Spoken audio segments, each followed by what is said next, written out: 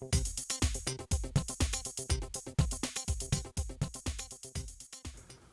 we want to show you now is a demonstration of how an entrance mat and a finishing mat work to stop soil and water from entering a building.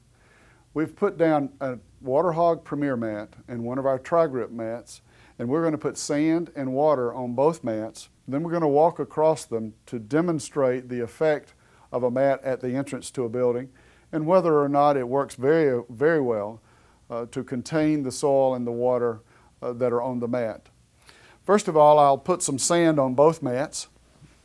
This is typical sand, if you will. Those of you who are in areas where there is snow and sand is used for traction will find this to be fairly representative of what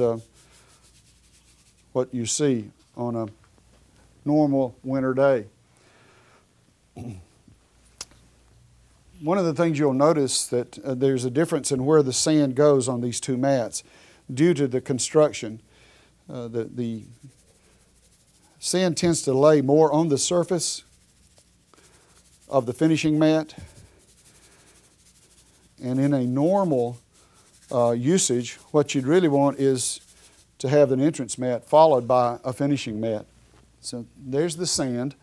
Now what I have here is a pitcher that has 2 cups of water, and I'm going to put the water on the mat. 2 cups.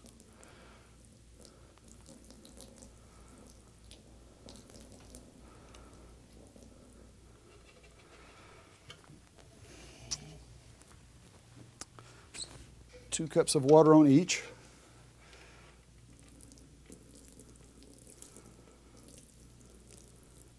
I think right away you can see pretty clearly that there's a difference in the way the mats react to the water as well as to the sand. And now what we're going to do is have people walk across this and just observe what happens to the sand as the traffic goes across it.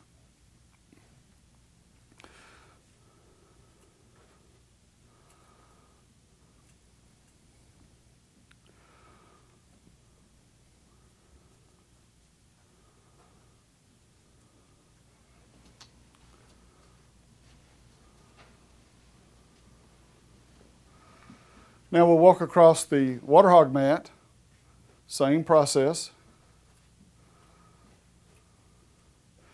And we want to observe a very, very graphic difference in the amount of sand that is tracked off and tracked into the building. To summarize, what we've demonstrated today is how an entrance mat works to effectively stop soil and water from entering your building. You've seen the bi-level construction Water Hog mat and its ability to stop soil and water and store it and minimize the tracking of that soil and water into a building. You've seen that very dramatically here.